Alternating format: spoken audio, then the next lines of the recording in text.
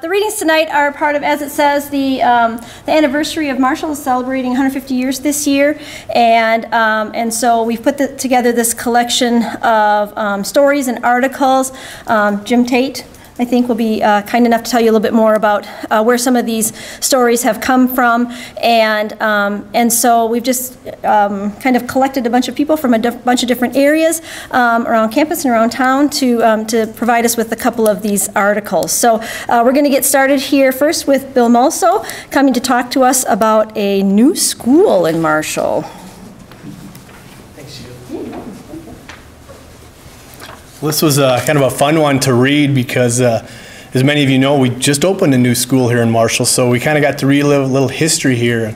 And back in January, when they were tearing down West Side School, they discovered a time capsule in the cornerstone of the building. And so when we opened that in January, there was an article in there in the Marshall Messenger from 1954 that I thought, wow, there are really a lot of similarities between this article from April 23rd, 1886 and October of 1954. So it's titled A Grand Project, and this is in the News Messenger. Marshall votes $20,000 for a schoolhouse. One of the grandest public acts yet performed in the village of Marshall occurred last Monday evening when the citizens of this school district voted almost unanimously to build a $20,000 schoolhouse. The meeting was one of the happiest and most satisfying we ever beheld. There were nearly 100 persons present, 3/4 of whom were entitled to vote on school matters. The meeting was called to order by C.F. Case, chairman of the school board, who briefly stated why the meeting was called, which was to consider a proposition to buy additional land for school purposes and the question of building a new school building. A.C. Forbes drew a resolution for the purchase of the 4 lots on the northwest and northeast of the present school land at a price not exceeding $1,125 and moved its adoption. Without a word of dissent, the resolution was passed. These lots comprised the 2 owned by the Methodist Church and the 2 owned by C.M. Wilcox and the original town site owners. The purchase gives to the school building all of that block except the lots of the Congregational Church and C.F. Case. The matter of erecting a new schoolhouse was introduced through a resolution by G.M. Durst, which, when amended, proposed the erection of a school building to be completed by the first day of October next, for which the district was to place in bonds in a sum not exceeding $20,000. Principal Tibbles was asked to give his views regarding the necessity for a new building, and he did so in a clear and convincing manner, showing the present building to be not only too limited to accommodate its pupils, but utterly unfit for a school for want of proper sanitary conditions. From April 23rd, 1886.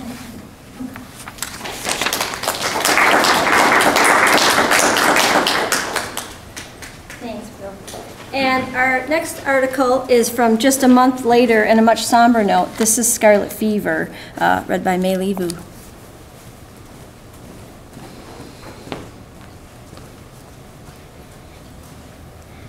Okay, so I found a lot of similarities when I was reading this article to current times.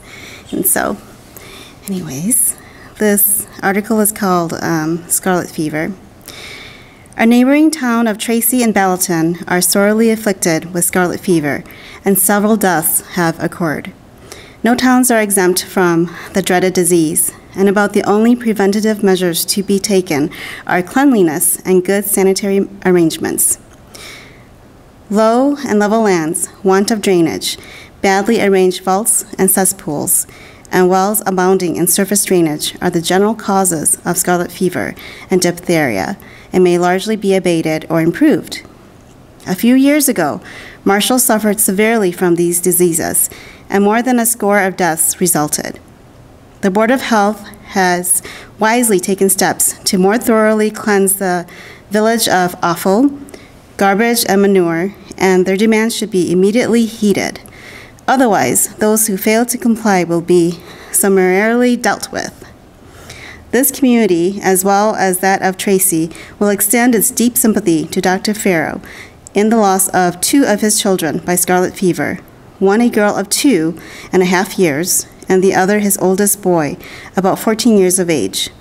They were ill but a few days and died Saturday and Sunday. The many acquaintances of the Northrop family in Ballatin will also sympathize with them in their loss of their son, Caleb, aged 14 years, by the same disease. Doctors Persons and Weimer were called in consultation at Tracy, and Dr. Persons was called to the cases in Ballatin.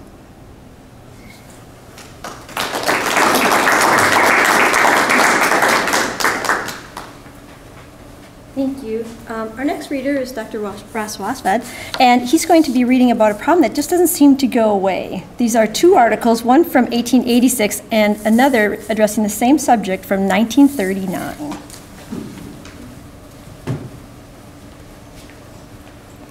So here's a different kind of health concern, temperance.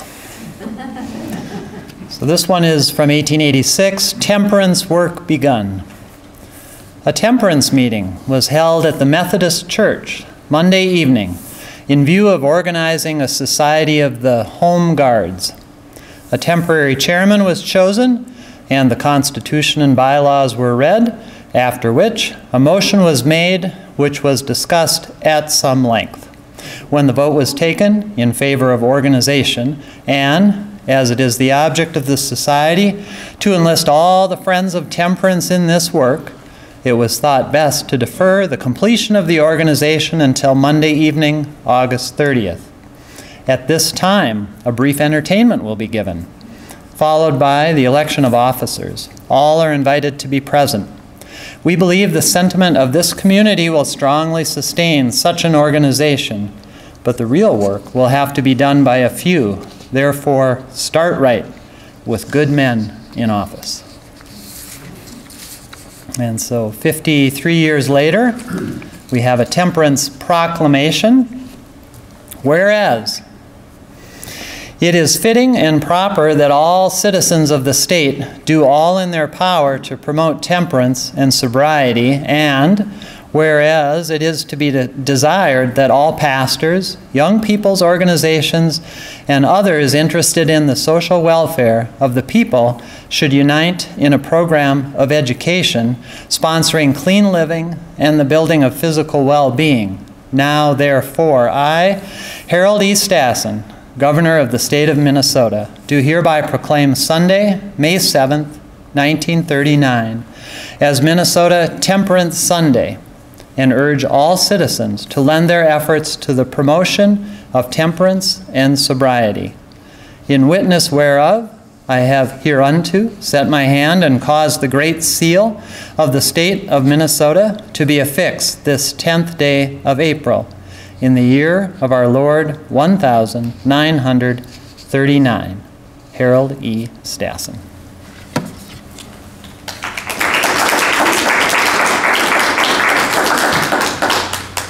Our next reader, Jordan Stanglin. Jordan's going to be reading an article about a motion picture that came to Marshall, and this wasn't included last week when we did it because the article that was sent was about some other things, and then there was this little 2.5 sentences on the top of the cut-off PDF that said Hollywood Studios, and I'm like, what is that there? And so Pam Gladys went back into the archives and she found this article about the Seahawk coming to Marshall.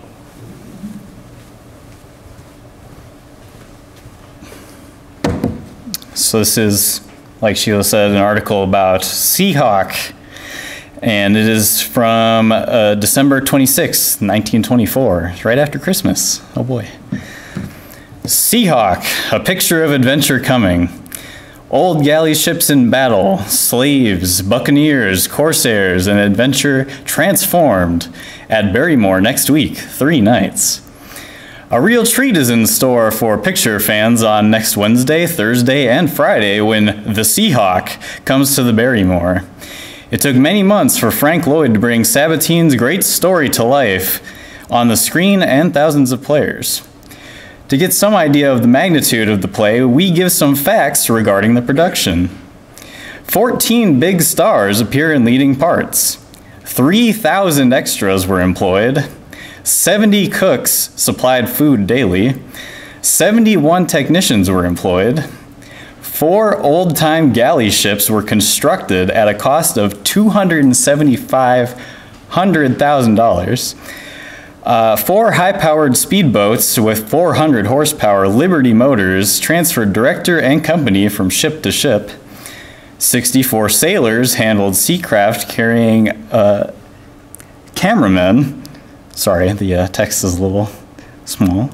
One of the ships was beached during a Pacific Ocean storm, the only way to save it. Costume costs amount to $85,000. Company lived on Catalina Island through storms and hurricanes for 6 weeks. 7 sea captains assisted in maneuvering old-time seacraft. 200 expert oarmen were chosen for galley slave scenes. In the first 2 weeks of filming, the company consumed 2,118 pounds of beef, 714 pounds of veal, 385 pounds of chicken, 604 pounds of fish, 419 pounds of ham and bacon, 385 pounds of coffee, ooh, relatable, 105 pounds of tea, 2,915 loaves of bread, 1,117 dozens of eggs. An entire 16th century Moorish village was constructed. Wireless and 3 airplanes kept the company in daily touch with the Hollywood studios.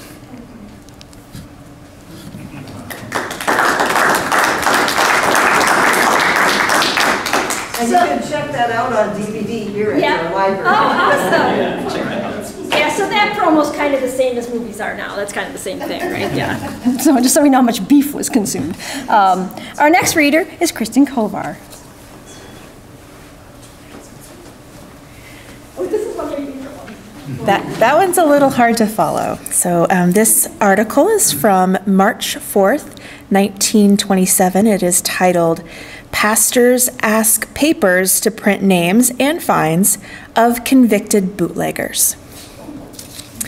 The Lyon County Ministerial Association, at its monthly meeting at the New Atlantic Hotel on Monday, adopted the following resolution. Resolved that we ask the newspapers of the county to publish all the names of the men convicted in municipal and district court for the violation of that part of the liquor law that deals with bootlegging. Resolved also that the amount of the fine and prison or jail sentence be published. Resolved that we ask the president of the Ministerial Association to go to the clerk of court and get the names of all liquor law violators convicted, the sentences imposed, the sentences actually served, that we also get the names of the lawyers who are in habit of defending the bootleggers and report these to the next meeting of the association. The association will sponsor a greater church attendance campaign between now and Easter. Awesome.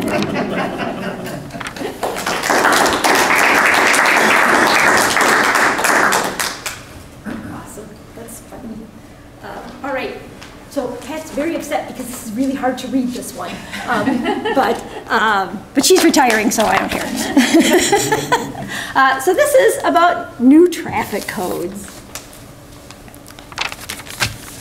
I told Sheila that because I'm a registrar, she's having me read about rules and regulations.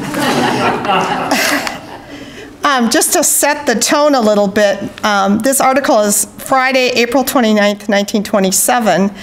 The U.S. is still in the roaring 20s. We're also in Prohibition.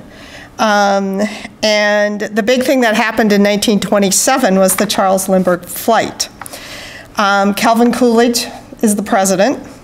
And this article, the rules came in effect when our governor signed them into effect the week before April 29th. And the governor of Minnesota in 1927 was a man by the name of Theodore Christensen. And his nickname was Tightwad Ted. And he is actually from Dawson, Minnesota.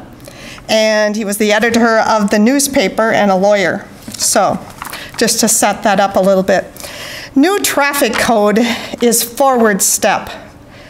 Babcock Avers urges county and municipal authorities to enforce rules.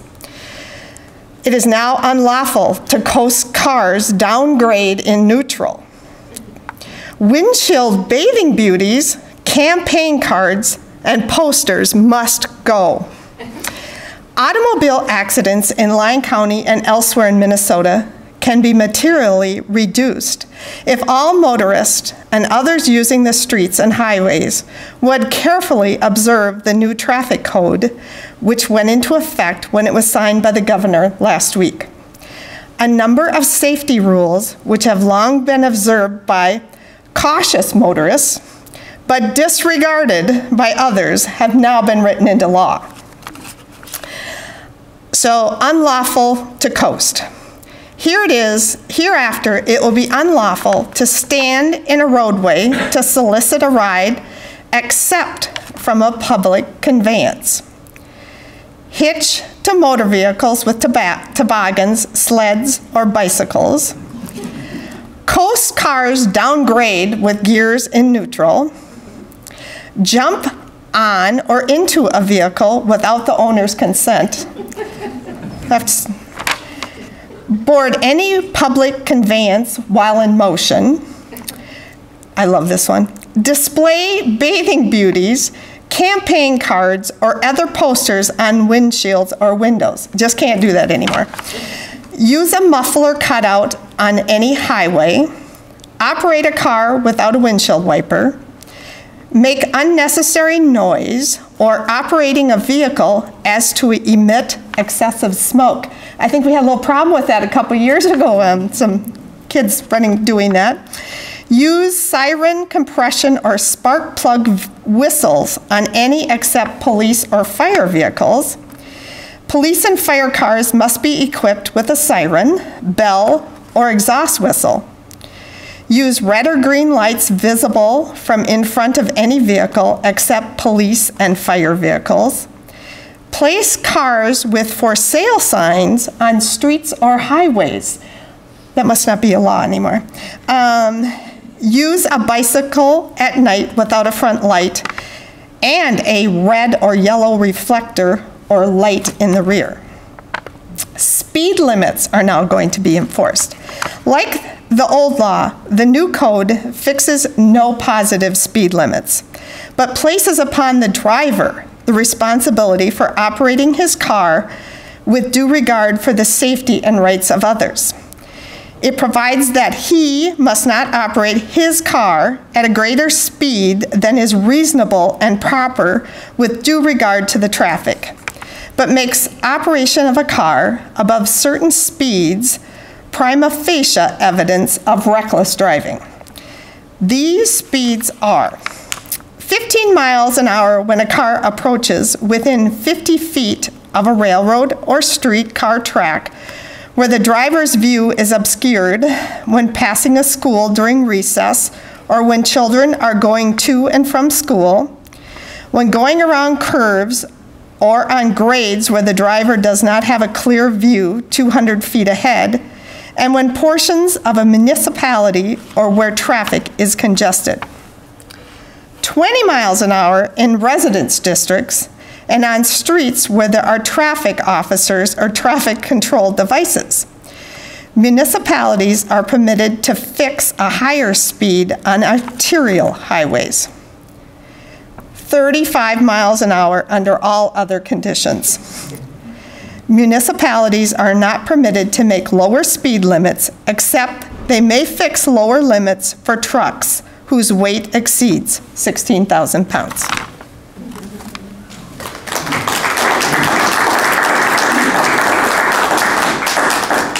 Anybody get the feeling that Pat's used to kind of like giving out directions and rules for stuff? I don't know.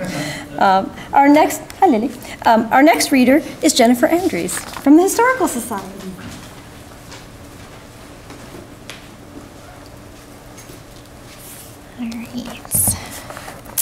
So the public library in Marshall has a long history. 8 years after Marshall was founded, the public library was organized. And this article is from the Marshall Daily Messenger in July 25th, 1939. Miss Rank, important in history of library. Editor's note. This is the first of 2 articles dealing with the history of the Marshall Public Library. The next one, which will appear shortly, will be concerned with the past 35 years, when Miss Rank was the librarian.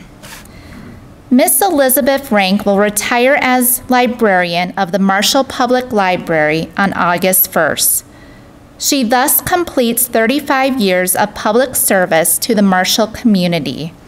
And to honor her for her invaluable contribution to the cultural life of the city, a public reception will be held for her shortly, the date of which will be announced later. Miss Rank will, however, remain as assistant librarian and general advisor. Her successor, chosen by the library board, will be Mrs. Merle Lennartson of Stillwater, who will assume her duties on August 1st. Since Miss Rank has been so closely associated with the Marshall Public Library during its important and formative years, and since she has taken so influential a part in the molding of it into an outstanding institution of Marshall, it is fitting that a brief history of it be told here in connection with the announcement of her retirement. The first drive for a public library here was launched on February 11, 1880, when the village council authorized the establishment and made a tax levy of 1 mill on the dollar. The next year, 1881, the tax was combined with proceeds from dramatic entertainment, and the sum of $420.16 was accumulated. The board of directors named by the council could not reach an agreement, however, and the plan of starting a library was in abeyance until 1885, when the council ordered the purchase of books. These were placed in the Wakeman store, and Walter Wakeman was named the first librarian. This first library opened January 1st, 1886, and there were 500 volumes available for readers. In 1902, Andrew Carnegie, the philanthropist, was solicited by the Marshall Art History Club to found a Carnegie Library here. The following year, Mr. Carnegie responded and offered to donate $10,000, providing the village would furnish a site and bind itself to pay $1,000 annually for maintenance. At the public meeting held March 4th, 1903, Mr. Carnegie's offer was accepted and plans were laid for the new library.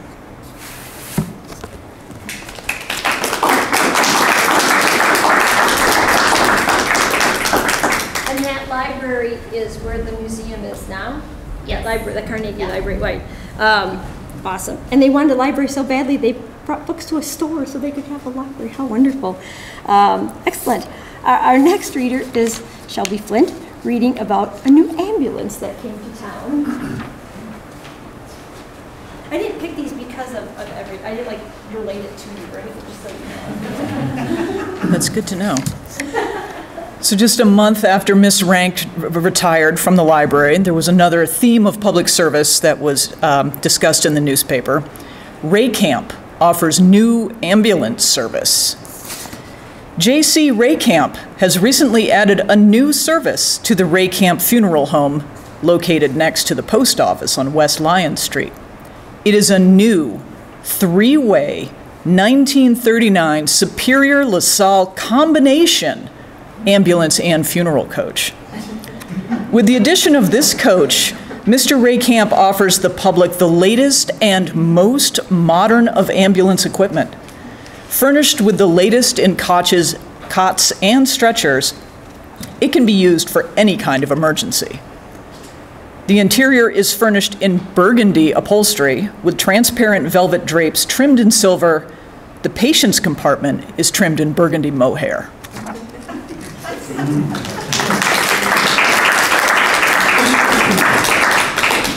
everybody thinking it through there, businessman, right? And it's raining, just for you, Mark, because Mark's going to talk about the Tracy tornado.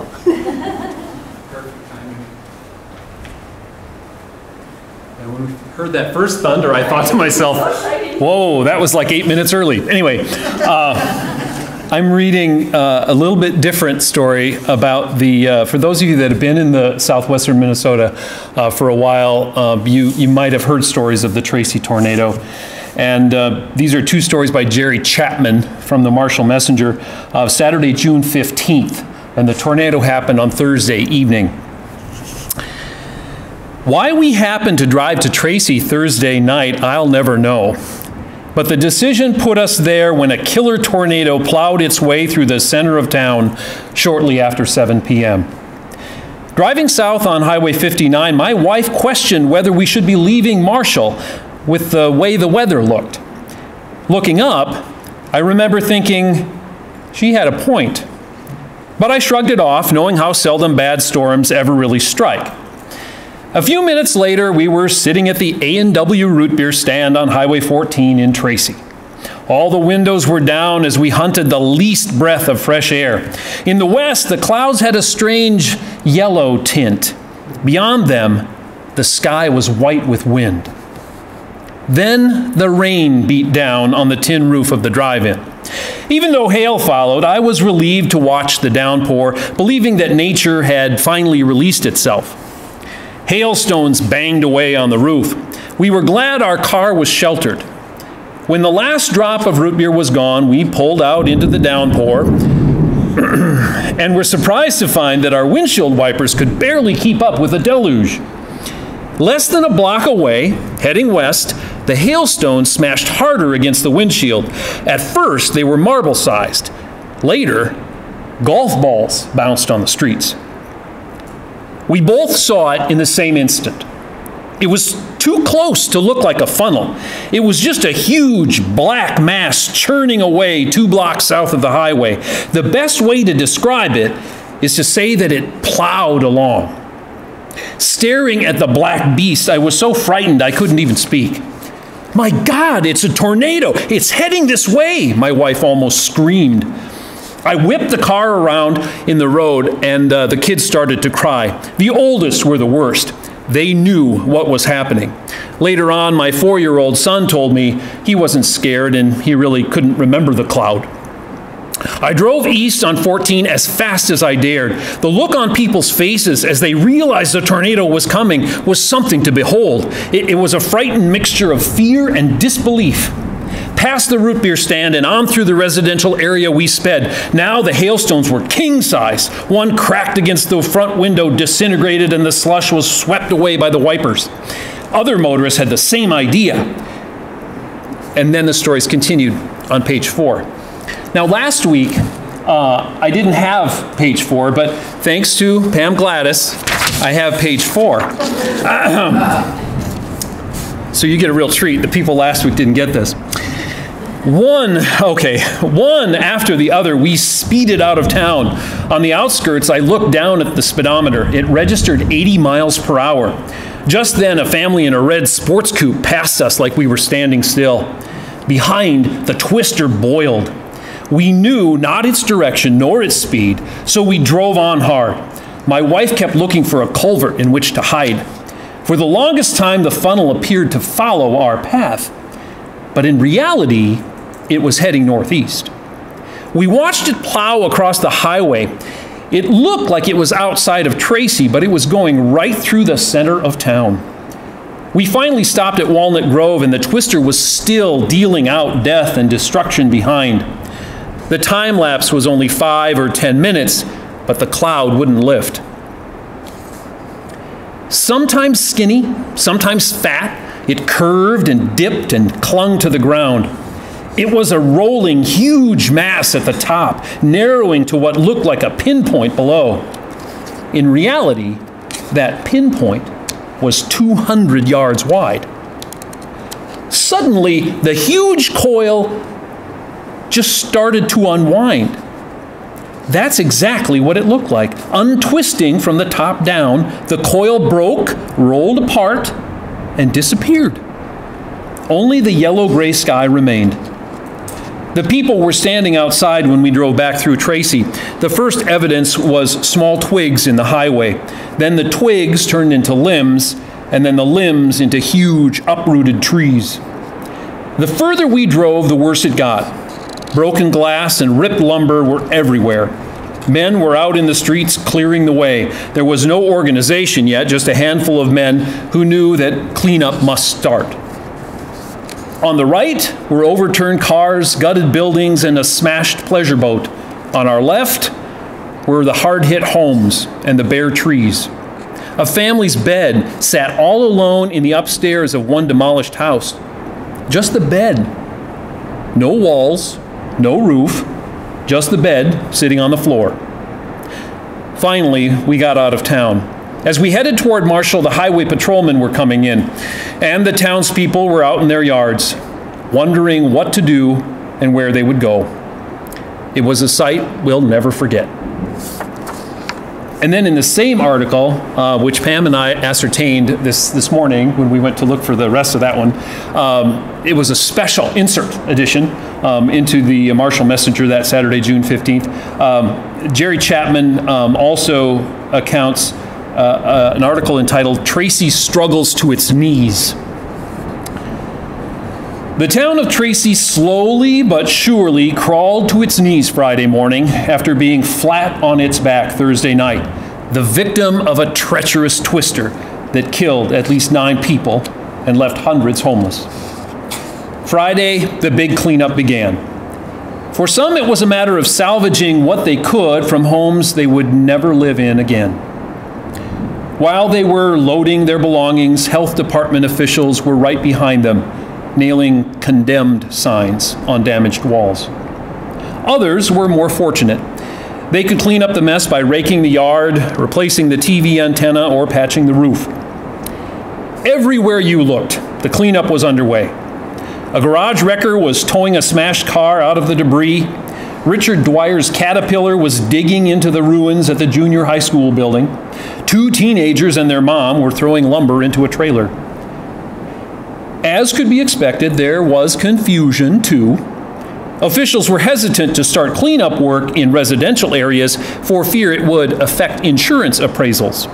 Yet men were all over, looking for something to do. One official summed up his feeling when he said, "Let's go ahead. We've got help now. Come Monday morning, we'll be all alone with this mess." Downtown in the Armory, the Red Cross and civil defense people were trying to locate missing persons. Everyone was asking questions.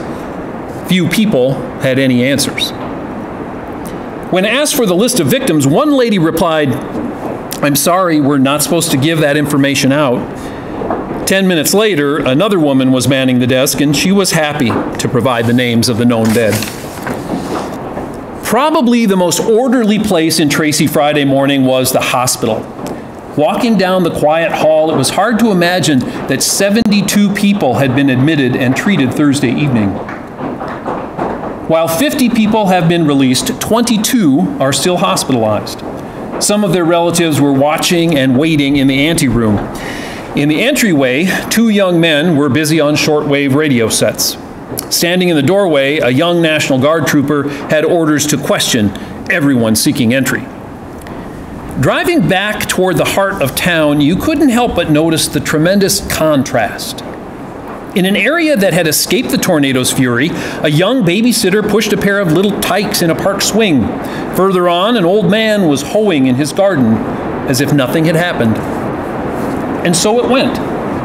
On one hand, the deafening noise of chainsaws cutting uprooted trees and the roar of the big cats scooping up debris. On the other hand, the quiet of hospital corridors and nurses silently and skillfully going about their work.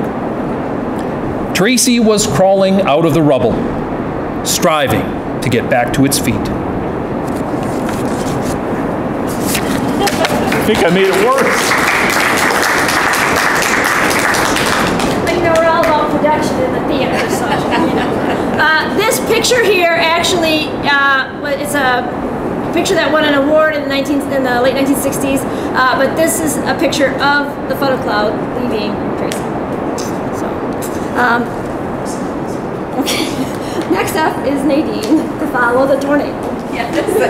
Speaking of tornadoes, here's Nadine. I'll see if I can do my best to distract you from the weather outside. This article is from May 8th, 1970. Richard Nixon was president and the United States was involved in the conflict in Vietnam. And SMSU was only a few years old. Protests Cambodia, Kent State incidents. College students march downtown by Rich Owski. In the most penetrating student protest here to date, students from Southwest State College talked, listened, and marched against the broadening of the Southeast Asia conflict into Cambodia and the incident at Kent, Ohio State University, in which 4 students were shot by National Guardsmen. Almost 200 students marched from the campus through downtown to the high school and back again in a protest which involved no major outbreak of incidents. At the high school, the police escorted marchers circled the building shouting, "Join us" and "Strike now," and then congregated on the mall at the front entrance of the building for a few minutes. The group then marched through downtown and back to the college campus. Leaders of the group worked continually to police the students in the march, shouting orders to stay off the grass and to keep the march moving. There were a couple of incidents which were dispelled before major trouble could be started. When the group reached the corner of West College Drive and Saratoga Street, about 10 students ran out in front of the police car leading the march and refused to let it pass. The students sat down in front of the car for less than a minute before allowing the car to continue. One police officer attempted to disperse the sitting students, but the students moved on without help. When the group reached West College Drive and Main Street, about 50 students sat down in the intersection for a short time while policemen directed traffic around them. In a third incident near Eastside School, 2 trucks pulled over to the side of the road to let students pass. Students handed the drivers red ribbons, symbols of the student strike. The drivers cordially accepted the ribbons and the students cheered. The march took on a family flavor when one man joined the group carrying a small child. Side note, that child would now be in their 50s. The march was followed by an address by State Senator Nicholas Coleman on the college campus mall. Afterwards, students and faculty took the microphone to state their opinions. 2 young men told the students that the protest strike had to continue if it were to be effective. 2 local high school students who said they had been suspended from school for leaving to attend the rally described the high school here as a prison and said striking students, quote, should really work on it, end quote.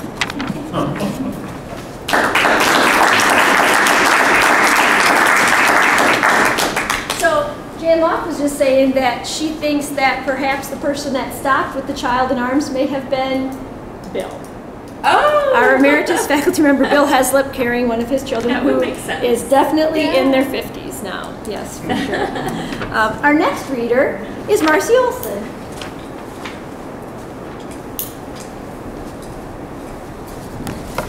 I see a lot of familiar SMSU faces, but if there are any people watching this on TV, I wanted to point out that if you are familiar with SMSU history, you know that the student center we have now was built to replace one that was destroyed by a fire. And coincidentally, the one before our student center was built to replace one that was destroyed by a fire in 1971. And I'll be reading about that. This is from March 1971. Student union at college is gutted by fire. Extensive damage was done to the paddock, a steel building used as a student union at Southwest State College early Saturday morning. The blaze was discovered about 2:45 a.m. and Marshall firemen reported flames extinguished by 3:30 a.m. The fire is being investigated by the state fire marshal. The fire was just one incident that kept the campus and community in turmoil for several hours. Earlier, there was a disturbance in the gymnasium during the college's winter carnival. Later, there were incidents at Wiener Memorial Hospital and the police station. Shortly before midnight, 2 college co-eds became involved in a fight at the gym. One had won a cake in a dance game that was part of the carnival. The other girl attempted to take the cake away from her, a college spokesman said, and a cake-throwing fracas developed. Several other students became involved before a security guard restored order. Although the carnival was to have lasted until 6 a.m. Saturday, it just sort of petered out, a college official said, and by 1 a.m. the campus seemed quiet. Later, sometime between 1 a.m. and 2:45, there was a disturbance outside between the food service building and the paddock, involving about 30 black and white students, males and females. Before a security guard restored order, there was some scuffling among the participants, but there were no injuries reported. 2 male students after this confrontation asked for and received protection from campus security. Sometime later, a staff member who had been in a residence hall talking to students saw the fire in the paddock as he was returning toward the Central Academic Building. He turned in the alarm. About 2 a.m., a male student went to Wiener Memorial Hospital. They rang the bell at the entrance. Hospital Administrator Ron Jensen said when it took some minutes for a nurse to reach the glass in the door was broken. Dr. W.M. Krezrowski said he treated the co-ed who was hospitalized overnight and released Saturday morning. She was suffering from hysteria, he said, but that was all. During the early morning hours, a group of students reportedly appeared at the police station. Captain George Davis said he could not comment on the incident except to say that it is being investigated. A college official said there seemed to be racial overtones involved in the incidents. He added that it was surprising because racial tensions that caused concerns over a month ago appeared to have eased. Back in January, 2 days of open convocations were held to relieve the tensions, and a Black Studies program, one of the demands of the students, had been met. Fire Marshal Mel Hardy could not be reached for comment on his investigation of the paddock fire. The building, which is valued at $25,000, is owned by Dietz & Crow Incorporated of Marshall and is leased to the college. The exterior of the building shows little sign of damage, but the interior was damaged extensively. The paddock was equipped with office equipment, vending machines, snack bar furniture, and similar fixtures. On just a side note, I did some research to find out what $25,000 building was worth, and it's worth about $182,000 today.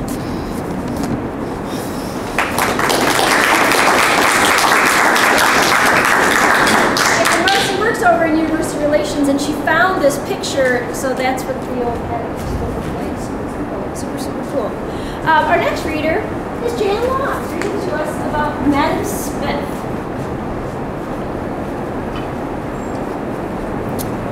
And just before this event began earlier this evening, Jennifer Andrews from the museum shared the location of this shop that I'm going to be reading about was on the second floor of the building on the corner of 3rd and Main. I think it's vacant right now. It has a for rent sign on it, but it would be across from Columbia Imports and right next to Ness's Naturals. So that's where this was located, up on the second floor. I had not met Madam Smith until just this afternoon, but I have a hunch she was a colorful character and some real interesting lines of reasoning, if you will. Also, this article written by Richard Oski, same staff writer that wrote the article that Nadine shared with us. He was a staff writer for The Messenger at that time. And this is based on an interview. So there's lots of quotes here. I will not provide the air quotation marks. That would probably annoy you all if I did that. So provide your own, and here's how it goes. The firm of Madam Smith Furrier is closed. Its proprietor and only employee the past 22 years has locked the door and set out for Minneapolis, where she will set up shop in the big city. It's a foolish financial move for a woman my age, Madam Smith admitted as she paced around her untidy workshop 1 story above Main Street on the last day of business in Marshall last Saturday. Madam Smith doesn't like to reveal her age, it's not good for business, but reluctantly admits to 72. I like Marshall, she says reassuringly. I think it's the greatest little city in the world. But her reason for leaving her home of nearly a quarter century is one not many past the age of retirement would understand. I'm too well established here, and I don't have to worry about anything, she said. I choose to worry. It's so definitely secure that you lose your initiative and your talents, she explained philosophically. Marshall has been a great city, and nobody can ever say it is not one of the greatest little cities in the country, she repeated, but added, I don't choose to be at a comfortable standstill. It's too dull for an older person, she continued. I've never regretted being here as long as I've been here, but I'm getting too old to stay here. Madam Smith said she has made fur coats, caps, stoles, and other fur pieces for about 100 clients a year while working in Marshall. To make a mink coat takes about 10 days.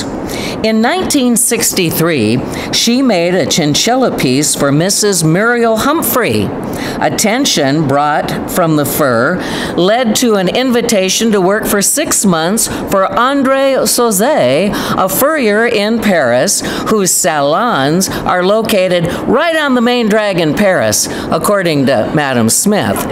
Although Madam Smith never took up the offer, she will always remember that the offer was made. A framed letter from M. Sauzet adorned the wall of her Marshall shop and will accompany her to Minneapolis. Madam Smith acquired her pseudonym while working for the French dressmaker Madame Cosette in St. Paul from 1919 to 1921. All of the girls who worked for Madame Cosette were called by Mademoiselle. When Mademoiselle Smith was married, she became Madam Smith to Madame Cosette. To this day, she prefers Madam to her given name, Jana. For those who know her, Madam Smith has profound advice ranging from individuality of design, I don't design from patterns, I design for people, to the evils of marriage. And she has some unique views on what goes on around here. Our young hippies around here, probably some of those that were demonstrating, our young hippies around here are wonderful people, she said, in a matter-of-fact sort of expression.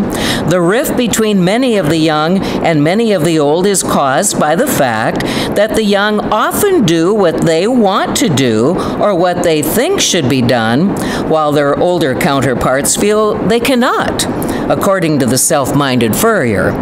Fragments of Madam Smith's philosophy are scattered on the walls of her workshop in the form of posters, clippings, and cards. On one wall, written in handwriting on the wallpaper, are the words, a quote from someone, she doesn't know who, Madam Smith feels are most important. Today is the first day of the rest of my life.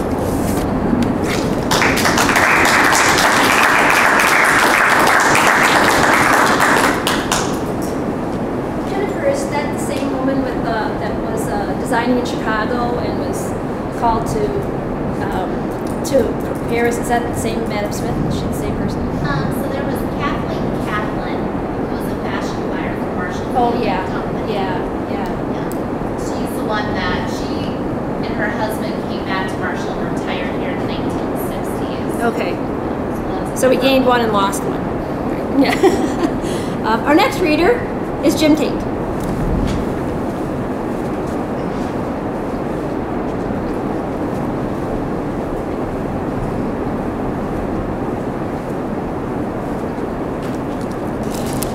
Thank you. This weather thing's kind of weird.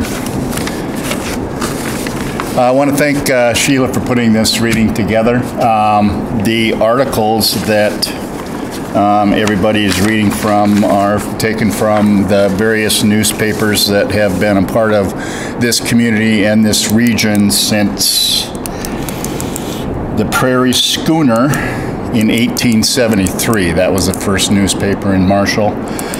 It's taken on many different names from that: News Messenger, Messenger Independent, Messenger, Daily Messenger, Lyon County Reporter, Lyon County Independent. For 13 years, there were two newspapers in town competing with one another, and the current newspaper that you read today, the Independent, it is the Independent, it's not the Marshall Independent. The Independent was started in 1974. It was kind of a combination of born out of economic necessities from the competing parties there. It also, these articles are also what will be a part of the Marshall 150th anniversary book. That will take place in August, and it will run concurrently with the Sounds of Summer competition. All sorts of family-friendly and other events, food events. There'll be a signature art piece placed in Independence Park that's quite impressive. Mrs. Whitney planters will be available. Just all sorts of things. There'll be a special Brow Brothers beer. Steve Klein is making a special fudge for that celebration. But the book itself is being put together by a subcommittee of individuals who go through all of these newspapers that I've mentioned. That some are available, the earlier ones, online through the State Historical Society, and others are hardbound in Jennifer's museum down there and in the 5th floor of the SMSU library, the Southwest History Center. So it should be an interesting publication. Today I'm reading from an article, August 9th, 1971. It was a Monday, and by Rich Auski. County officials moved to put lid on pot growing wild in area.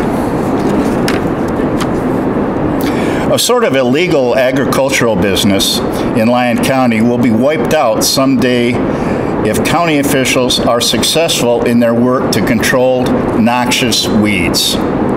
The one weed in particular that is receiving increased attention is marijuana, which grows wild in fields and groves and along fence lines and roadsides throughout the county.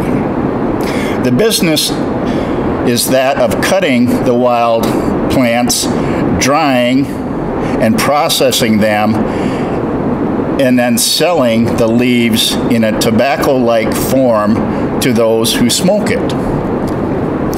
The Messenger was told by one source that the people in the Marshall area make a living processing and selling marijuana.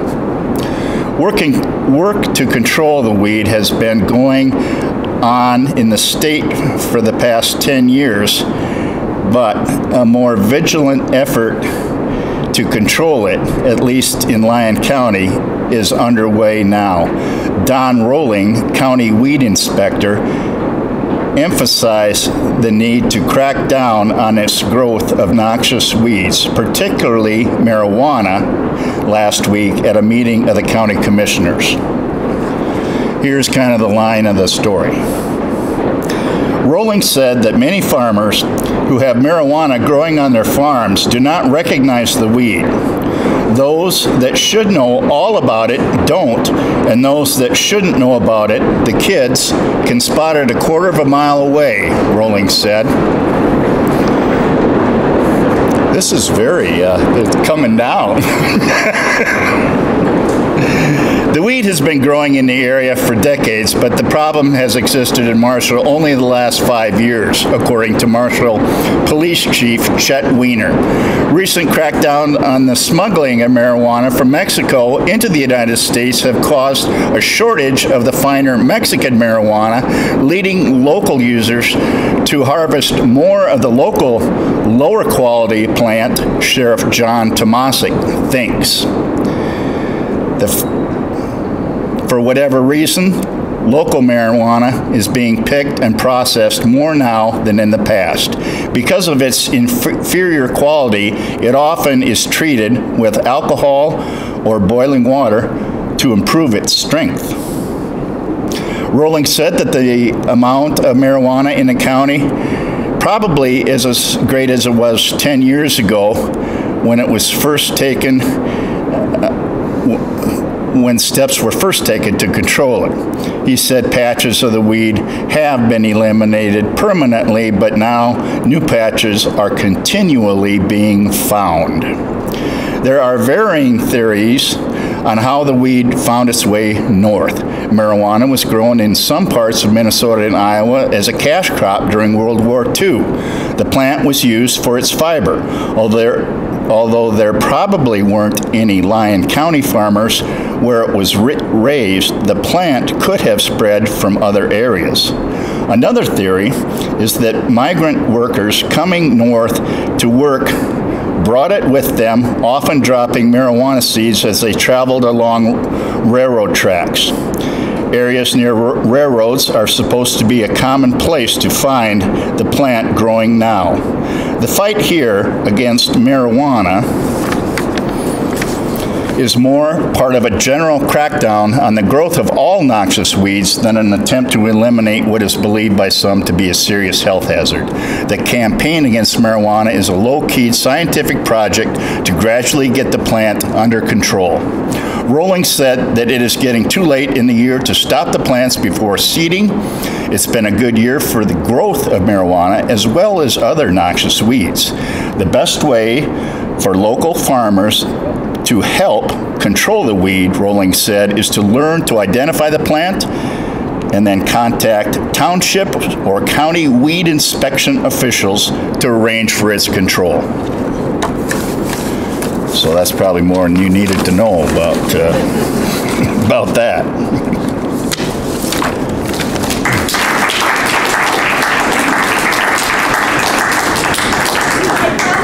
Subtitled this, it's been a great year for the growth of marijuana. We know so many people. So to end out our readers, Paula Nemes is here from the Marshall-Lyon County Library, and she has a few short readings that she's going to do from a series of books, and Paula will tell you a little bit about that. Thank you all for coming out on such a night as this, and I was thinking that if we were in the old building where the museum is now, we'd be doing this in the basement, and we probably would have no idea that anything was happening because it was so insulated down there, very dark. I brought two books. These are by Elaine Conyers, who many of you knew as the former director of the Lyon County Museum. She was there for 21 years. She was on the city council, and I also found out that she was police commissioner for 2 terms, which I had no idea. She was on a lot of boards and commissions, and she wrote a monthly column in The Independent for those 21 years. Jennifer is continuing to do columns. I hope that you get yours published too, so you should look for those. So I just looked up a few things. There are 5 volumes of these, and I just have 1 and 2. You can check them out here at the library.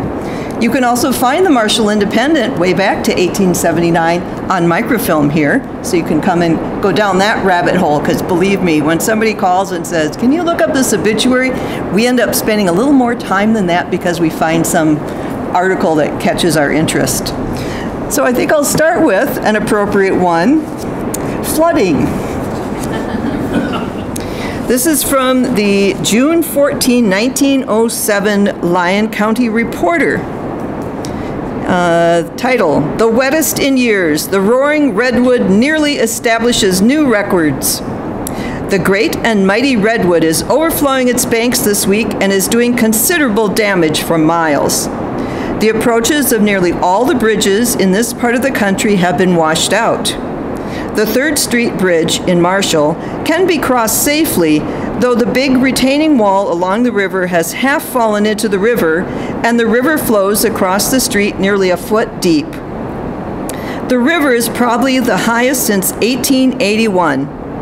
Up around Sam Snap's place, the sidewalk floats about, and if you are quick enough, you can get across. Down at the 4th Street Bridge, a wooden leg was fished out. That's a fun thing. We haven't heard much about our pioneer people, so I'll read a little bit. This is from some letters written by Mary Carpenter. She and her husband George, in July of 1873, made a 200-mile journey from Cascade Township in southeast Minnesota to Homestead in Grandview Township, Lyon County. And so throughout her letters, she has many comments about life here. The first 2 years here will be hard, very probably. If we struggle through them, then we stand a chance to do pretty well, I think. The country here is very pleasant in summer. We have the railroad cars in sight for miles. The children are well and hearty. There will be a paper published in Marshall soon. 1 year ago, Marshall consisted of one sod house. Now it is quite a thriving railroad town. I wouldn't go back where we lived before here for anything. She complained about the leaky 10-foot shanty that she lived in, and she says, "Those who live where wood is cheap and plentiful little know the inconveniences that many prairie settlers have to put up with. I call tending straw fire one sort of slavery, for someone must stay right by the stove and feed it constantly. It makes life seem long sometimes." In 1885, there was still no improvement in their family economic situation. Our crops did not turn out so well as we expected this year, and there was so much that had to be put over last year that must be paid this year that it made us very short of money.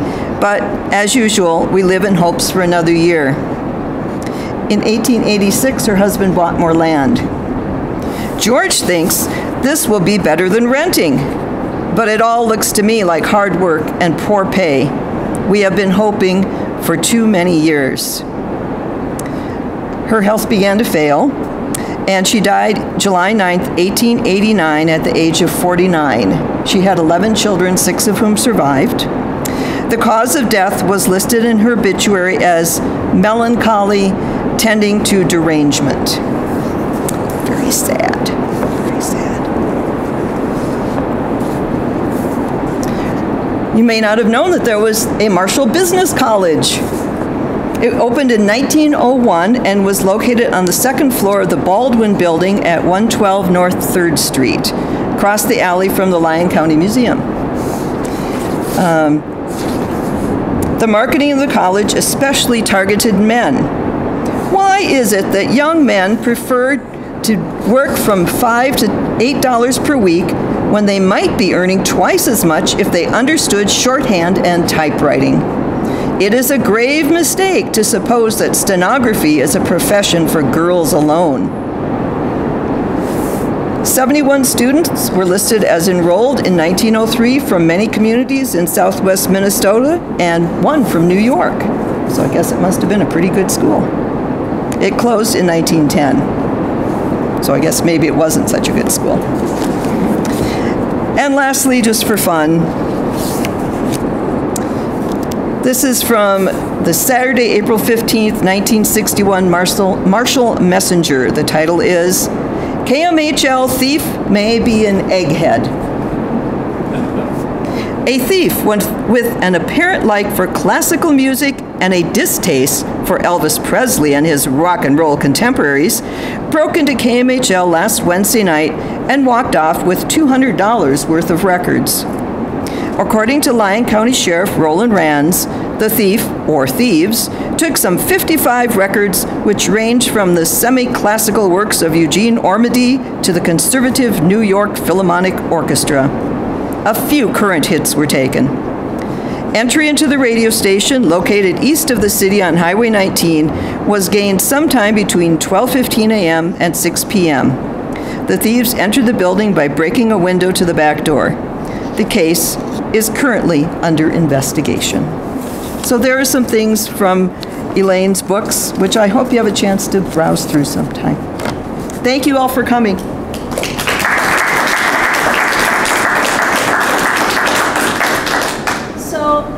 So again, thank you. And I just need to give a shout out to a couple of people who really made this evening possible. Jan Lawaji in the History Center at SMSU has been going through a lot of different things. Some of these articles you'll find in the book. Some of them are extra articles that aren't going to make it in the book. And Pam Gladys, who's the University Librarian, also has a hand in that. Paula as well, and Jennifer down at the Historical Society Museum, really. And then all of you who said yes and then did stuff, like looked up stuff and figured out how to say names and things like that. I really appreciate that, because just get y'all together because I like y'all, and then you just do stuff for me, which is super fun. So I just want to thank you for doing that, and as always, because some of you have done this several times for us, and to do these readings and things like that is a lot of fun. So thanks a lot, and have fun outside.